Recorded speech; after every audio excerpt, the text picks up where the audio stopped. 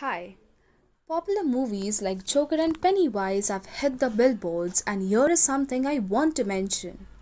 Although some of you are obsessed with lovely character, while some are shook to the bones by the white painted faces of clowns. Fear of clowns comes from that feeling of not knowing what's going on in the mind of the people behind the painted face or mask.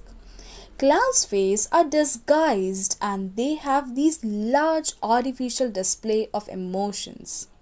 People who are coulrophobic says that there is a mistrust that what they are presenting to you isn't what they are actually feeling.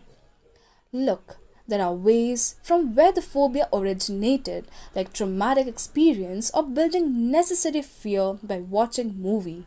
Frank, a professor of psychology, adds that clowns are designed to make people afraid and happy. Remember Amir Khan in Tare Zameen Par? So yes, it depends how creepy or energetic behavior clowns possess.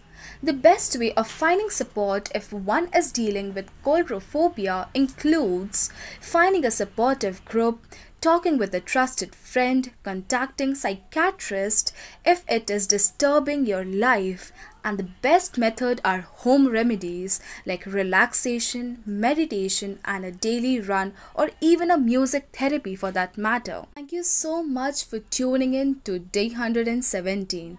Hope to see you for tomorrow's video.